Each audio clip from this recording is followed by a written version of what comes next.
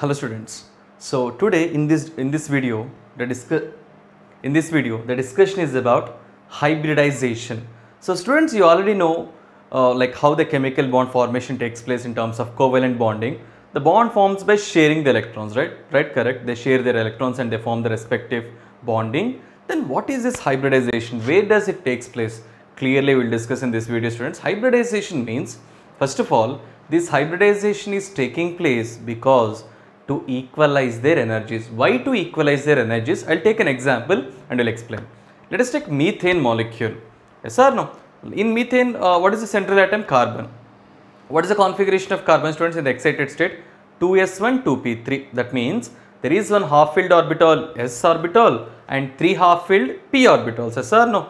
Total 4 electrons are there, bonding electrons. In these 4 electrons, one electron is present in the s subshell, 3 electrons are present in the p subshell. Now these 4 electrons, when they are trying to bond with hydrogen, it forms 4 single covalent bonds, right? Clear? It forms 4 single covalent bonds. For example, students, this is carbon and carbon bonds with 4 hydrogens. So what are the bonding orbitals between the carbon and hydrogen? Between carbon and hydrogen is s orbital, carbon is one is s, right? One is s orbital, remaining 3 are p orbital. So this is sigma. What about this bonding? Sigma between s orbital of hydrogen and p orbital of carbon. Sigma s orbital of hydrogen and p orbital of carbon. Sigma s orbital of hydrogen and p orbital of carbon. That means, students, clearly in the molecule of methane there are 4 bonds are there. In these 4 bonds, one bond is in between overlapping s and s orbital, remaining 3 are overlapping between s and p orbitals, s and p. One is s and s, remaining 3 are s and p. So okay, does it make any difference? Yes, it makes the difference, students. It gives different bond strengths for the molecule. If in a molecule after bonding, if it has a different bond strength, then the molecule is stable molecule or unstable molecule. The molecule becomes unstable. To overcome this disadvantage, there is something happening within the carbon atom. Remember, hybridization process is not a bonding, students. Hybridization is a process takes place within the atom before the bonding. Hybridization is not bonding, chemical bonding. It's a process which takes place in order to form a very high stable molecules. You know what happens? Before bonding, these electrons are present in one s orbital and 3 p orbitals, right? These all 4 orbitals completely intermix and they form a new set of orbitals. And these new set of orbitals, students, there is no s orbital, there is no p orbital. Why? Because the new set of orbitals contains equal character of s and p. S and p all. So that's why how to name these orbitals? These are called as hybrid orbitals, students. So these hybrid orbital formation takes place by the intermixing of how many orbitals? One s orbital and 3 p orbitals. So each and every hybrid orbital has s character as well as p character also. Then how to call these orbitals? sp3. The hybridization is called as sp3. Why? One s orbital and 3 p orbitals involved in the hybridization, and the new set of hybrid orbitals are called as sp3 hybrid orbitals after the hybridization. Now the s orbitals of hydrogen combines with hybrid orbitals of carbon. Now answer, after formation of methane molecule, after hybridization, now do we get any different overlappings? No. S orbital, sp3 of carbon, s orbital, sp3 of carbon, s orbital, sp3 of carbon, s orbital, sp3 of carbon. Understood? Now the molecule gets equal bond energies or not? Stable molecule or not? That is the reason why hybridization takes place, students. Hybridization takes place within the atom only, not between the molecules. Hybridization is not even a bonding also. It's a process takes place within the atom before the bonding in order to form more stable molecules. Why? Because like how does this takes place? But they equalize its energies. All the orbitals present within the atom, it completely intermixes and it equalizes the energy. So we can define this hybridization as the phenomenon of intermixing of orbitals in order to equalize intermixing of orbitals of the same atom which have nearly same energy to form equal number of new orbitals of equivalent energy. This process is called as hybridization, and the new orbitals with equivalent energy are called as hybrid orbitals. The whole process is called as hybridization, and the newly formed orbitals are called as hybrid orbitals, students. So next, rules for hybridization. So what are the rules we can expect for this hybridization? We are like, I already have said the point, so almost all the points comes under the same. The orbitals of one and the same atom only participate in the hybridization, or orbitals of different atom do not hybridize. Remember, like I said, hybridization doesn't take place between separate atoms. Hybridization is a process takes place within the atom before the bonding. That means the same atoms orbitals undergo hybridization. That means intermix. Why intermixing? In order to equalize their energy. Without equalizing, what happens? S orbital different energy, P orbitals have different energy. If they are bonding separately, the bond strength also have different bond strength. Yes, sir, no, students. The bonds also have different bond energies. That is weakening the molecules. To overcome this, they are intermixing and then they develop the covalent bonds, right? So next, the energies of these hybridizing orbitals must be of nearly equal. So the energies of these hybridizing orbitals are nearly equal means which orbitals will hybridize? The valence shell orbitals, s orbital and p orbital. Does the s orbital of first shell hybridize with p orbital of the valence shell? No. Equalizing energy means having near energies present in the valence shell only undergo hybridization. So the number of hybrid orbitals formed is equal to the number of atomic orbitals participated in the hybridization. That means if two orbitals undergo hybridization, two atomic orbitals undergo hybridization, then how many hybrid orbitals will form? 2. If 3 atomic orbitals undergo hybridization, how many hybrid orbitals will form? 3. If 4 involve, 4 will form. If 1 involve, is it happen, student? Does the one atomic orbital involve in hybridization? With which it will intermix? No, one atomic orbital do not involve hybridization. No idea, right, students? There is no way also, no chance also to for what reason it will intermix? It has only one energy, na? So it will develop that energy. That's it. It will maintain that energy. So for hybridization, minimum 2 atomic orbitals involved in hybridization. And a hybrid orbital can have maximum 2 electrons with opposite spins. So like same like atomic orbital, even the hybrid orbitals also can accommodate maximum 2 electrons and they're with opposite spins. One is clockwise, one is anti-clockwise. Hybrid orbitals form only bonds, they do not form bonds. Hybrid orbitals only form bonds. That means hybridization, hybrid orbital formation is not bond formation. After the formation of hybrid orbitals, then they form the bonds with other molecules. Remember, once again I am saying hybridization is not a chemical bond formation, it's a process takes place before the bonding within the atom. I hope you got the clarity about all these rules, students. So we have types of hybridization. Look at these types. S and P, sp2, sp3, it's not sp square, you have to pronounce like sp, sp2, sp3, d sp2, sp or sp2d, sp3d, sp3d2, sp3d3. So what does it mean? Sp hybridization. What's the meaning of sp hybridization? The atomic orbital, the s orbital and one p orbital, if they intermix, then that hybridization is called as sp hybridization. If one s orbital and two p orbitals, sp2. If one s orbital, 3 p orbitals, sp3. Got the clarity, students? Whatever the number of atomic orbitals intermix, we call that hybrid orbitals with that number of atomic orbitals only. Like s orbit 1s, 1p, then the resulting hybrid orbital is called as sp hybrid orbital. If 1s and 3p orbitals involved in hybridization, then the resulting hybrid orbital is called as sp3 hybridization. If d orbitals also involve, then we can call with that involving d hybridization. So sp2 d, sp3d. So got the clarity, students? So these are all the hybridization. So we have in this level sp, sp2 and sp3 hybridization. So first sp hybridization. So the intermixing of one s orbital and intermixing of one p orbital to give how many? If 2 atomic orbitals are involving, how many hybrid orbitals will form, students? 2 hybrid orbitals will form, and they have, what's the shape? Only 2 bond pairs. What's the shape, students? Linear shape, and the bond angle will be 180 degree. In this newly produced hybrid orbitals, what is s character? Equal 50-50, yes or no? Why? Because one s orbital as well as one p orbital is involving. So 50% s character and 50% p character, which is involved in this hybridization sp. So this is one of the example where sp is a hybridization in this molecule. Beryllium fluoride. So here BeF2 students, beryllium configuration. What is the beryllium configuration? 1s2, 2s2. This 2s electron excites, beryllium is a metal but it has a covalent character. This electron excites to the 2p orbital. Now look at, S contains one electron, P contains one electron. If they bond separately, do these bond strengths, bond enthalpies, are they same? No. If they are not same, does it form a stable molecule? No. Then what happens?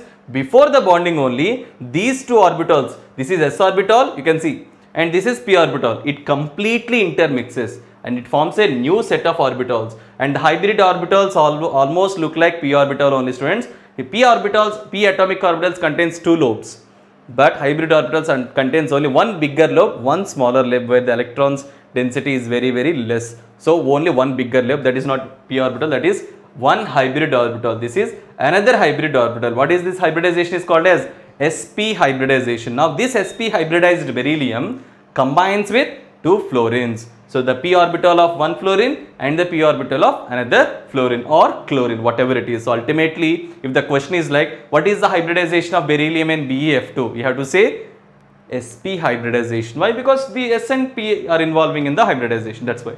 Got the clarity, students? So next, we have one more example, the same example which is clearly mentioned here. Beryllium, these are hybrid orbitals. This one lobe is one orbital, students. This together is not one orbital. In hybrid, that is the difference between atomic orbitals and hybrid orbitals. In atomic orbitals, p subshell is dumbbell shape, right? Two lobes, upper lobe and lower lobe. But for the case of hybrid orbitals, each lobe is one orbital. Of course, there is one smaller lobe which is not mentioned here. In general, the electron density is very less. So this is one hybrid orbital and this is the another hybrid orbitals where the fluorine bonding after hybridization. Now answer, is this hybridization a chemical bonding? No. Is it a bond formation? No. These hybrid orbitals will undergo bonding after the process of hybridization. So the bond angle is 180 degrees, students. So BeF2 molecule. Next, sp2 hybridization. So intermixing of 1s orbital and 2p orbitals. In which example that we'll discuss here. So now look at the character of S and P in this sp2 hybridization. So what is the character? S percentage is how much? 33.33%. Why? Because 3 orbitals are involving, na, students. So 1 S and 2 P orbitals. So that's why P character is 66.66% in sp2 hybridization. Look at the example, formation of BF3 molecule, boron trifluoride. What is boron's configuration? This is the excited state configurations. In the previous classes also we discussed about excited state configuration. The electrons which is completely filled, orbital in the valence shell, if there is a chance for excitation, if there is any presence of vacant orbital, it will excite to the vacant orbital and it increases its valency. So boron configuration, excited state configuration is 1s2, 2s1, 2p2. That means there is one electron in 2s orbital, 2 electrons in 2p orbitals. So total how many half-filled orbitals are there? 3 are there. You can check. One half-filled one electron is present in s orbital and 2 electrons are present in p orbitals. Now how many involved in hybridization? These 3 involved in hybridization or not? This is s orbital, these 2 are the p orbitals. If they involve in hybridization, are they involving with fluorine? No. Within the beryllium, within the boron atom only. Within the boron atom, before the bonding, the s orbital and the 2 p orbitals completely intermixing. Why? To equalizing the energy. Now 3 atomic orbitals are involving in the hybridization. Now how many hybrid orbitals will form? 3. That's it. Now each and every hybrid orbitals, can you identify which is s orbital and which are p orbitals? No.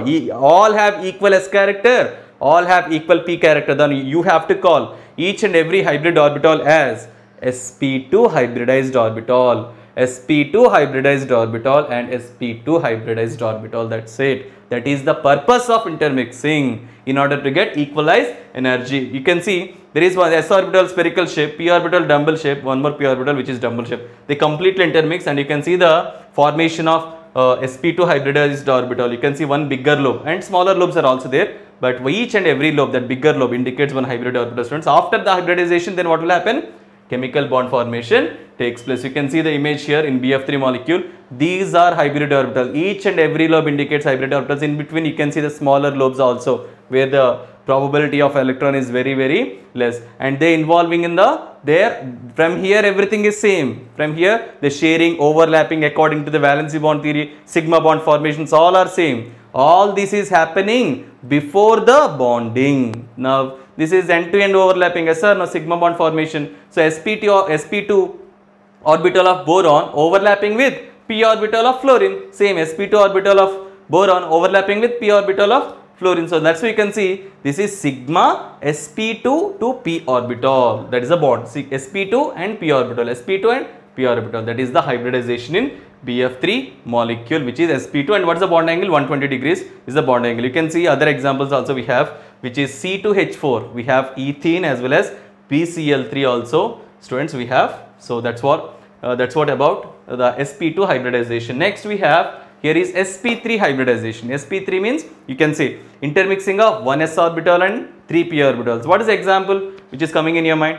In the very beginning I explained about methane. Methane undergoes this sp3 hybridization. So here we have intermixing of 1s orbital and 3 p orbitals completely to form a new set of orbitals. Now how many hybrid orbitals will form, students? Total 4 hybrid orbitals will form. In these 4 hybrid orbitals, which is s orbital, which is p orbital, can you identify? No.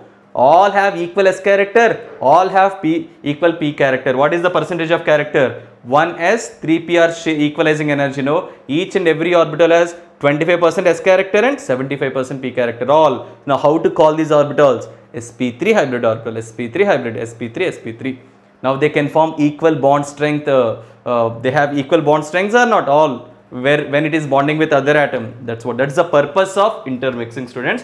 Now the bond angles are also given here, 109 degree, 28 minutes, as well as the shape will be mostly tetrahedral shape for this hybridization. Methane example. So methane, s orbital, 3 p orbitals involving, and they form how many hybrid orbitals? 4 hybrid orbitals. 4 atomic orbitals involved, 4 hybrid orbitals will form. Each and every atomic orbitals contains 1 electron before. After hybridization also, each and every hybrid orbitals gets 1 electron. Then they involve in overlapping according to valency bond theory. Got the clarity, students? So this is the configuration of carbon, 1s2, 2s1, 2p3, excited state configuration. So look at the bonding here. What these orbitals are? These p orbitals? No, these are sp3 hybrid orbitals overlapping with s orbital of hydrogen. So what is the bonding? Sigma sp3 to s. Sigma sp3 to s. sp3 to s, all are same.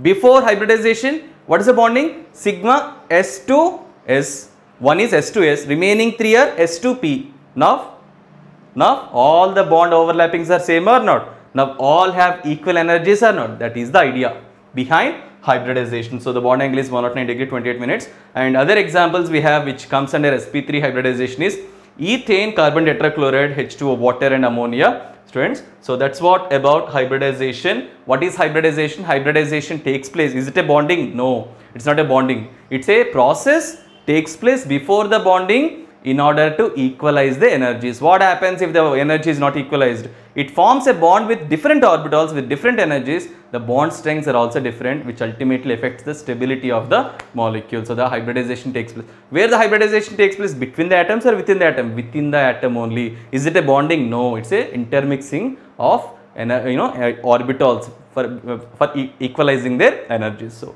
next, VSEPR theory, valency shell electron pair repulsion theory, students. So in the name itself, once read the name, valency shell electron pair repulsions theory. So this theory explains about the shapes of the molecules, geometry of the molecules, students, and these shapes depends upon repulsions. Which repulsions? Electron pair repulsions. Sedgwick and Powell proposed that for the molecules and ions which have only single bonds and an approximate shape can be predicted from the number of electron pairs present in the central atom. So the shape will be determined based on the number of electron pairs present in the central atom. So how it is possible, we'll see. So the shape of the molecule is determined by the repulsions between all the electron pairs present in the valence shell of the central atom. That is the main point of VSEPR theory. First of all, what are electron pairs? A pair of electrons present in the valence shell, right? Present in the valence shell. How many types of electron pairs are there? Students, there are 2 types of electron pairs are there. The pair of electrons which participates in the bonding are called as bonding pairs. They are also called as bond pairs. And there is one more type. A pair of electrons which do not participate in the bonding, they are called as lone pairs of electron. Lone pair of electrons. Got the clarity? Total how many types of electron pairs are there? two types. One is bond pair of electrons, second one is lone pair of electrons. So based on the repulsions of lone pair, bond pair, as well as bond pair, the shape will be decreased or increased, the shape will be determined. So look at the second point. It follows that the repulsions between the two lone pair is greater than the repulsions between lone pair and bond pair, which in turn is greater than repulsions between two bond pairs. Very, very important point this one, students. So these repulsions, you already know what are electron pairs, lone pairs and bond pairs, right? Now where the repulsions will be greater, between lone pair or lone pair bond pair or bond pair? The answer is, students, lone pair repulsions are greater than bond pair and bond pair. Why? Because bond pair electrons are influenced by both the nucleus. Yes or no? But lone pair of electrons are influenced by only one nucleus. So that electron cloud is not neutralized very high. So lone pair repulsions are greater than, next, lone pair bond pair repulsions, and lone pair bond pair repulsions are even more greater than bond pair and bond pair. This is the order. You can shortcut LP, lone pair, and BP for bond pair. So this is the order. According to this order only the shape will be determined. And if all are bond pairs, so in general, students, triple bonds can show more repulsion than double bonds, and double bond can cause more repulsion than single bonds. Why? Because of the electron cloud densities. So that is all about VSEPR theory, students. Ultimately the shape will be determined by the repulsion. So in studying the molecular geometry, it is convenient to divide different molecules into different categories. So like the shapes will be determined based on lone pairs and bond pairs. Yes or no? Here we have a category where central atom has no lone pairs. These are the examples. If central atom has one or two lone pairs, then how the shape will be affected, we'll see. For example, if these look at these molecules. In these molecules, the central atom do not have lone pairs. BeCl2, only two bond pairs are there. Two bond pairs are there, students. This is here there is one bond pair, here there is one bond pair. Then what is the bond angle here? What is the bond angle, students? From here to here it is equal, yes or no? Repulsions. Then what is the bond angle? 180 degrees. 180 degrees, students, is the bond angle. And what is the shape? This is linear. If there are no bond pairs, if there are no lone pairs, if there are two bond pairs and if there are no lone pairs, the shape is linear. What if the presence of lone pair in this? Two bond pairs only, but if there are lone pairs, how the shape will be affected, we'll see in the next slide. So BeCl2 linear, BF3 trigonal, planar, CH4 tetrahedral. So all these shapes are common shapes which are having only bond pairs. Now look at the molecules with the central atom has one or more lone pairs. Look at, these are the examples. For example, look at this list. There are two bond pairs. In the previous example I have said BeCl2, there are two bond pairs. What is the bond angle? 180. What is the shape? Linear. But here there is one lone pair in this molecule, students. For example, ozone or sulfur dioxide example. So there are two bond pairs, but there is one lone pair. If there are two bond pairs, the shape should be linear, right? But look at the shape. The shape it should be linear, right? But the shape become bent. Why? Why? Because here there is one lone pair. Lone pair, bond pair repulsions are more or not? So this lone pair is making more repulsions on both sides. These repulsions are the reason why bond pairs are little bit bent. Understood? If there is absence of lone pair, what's the shape? Linear. But because of the presence of lone pair, because of the repulsions on both sides, what happens? The shape will be little bit bent. Sir, why not? The repulsions are here also, the repulsions are there, no? Yes. Between bond pair and bond pair also repulsions are there. But which repulsions are more? Which can dominate? Lone pair, bond pair repulsions are more than bond pair. That is the idea behind VSEPR theory. That's how the shape will be determined. So here the shape is bent. If there are three bond pairs in BF3 molecule, but in the presence of one lone pair, look at the shape becomes trigonal pyramidal. Trigonal planar becomes trigonal pyramidal. Look at ammonia is the example.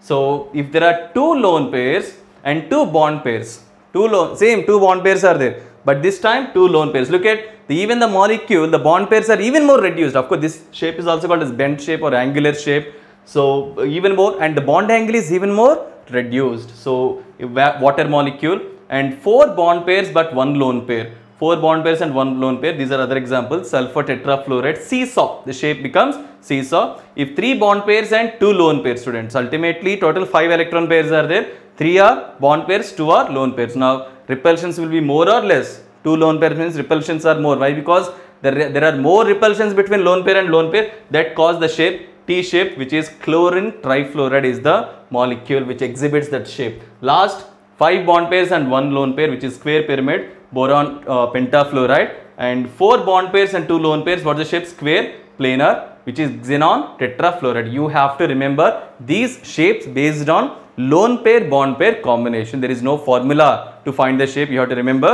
all these shapes. So all these shapes are determined by, main point is electron pair repulsions. In this electron pairs, 2 types are there. What are the 2 types?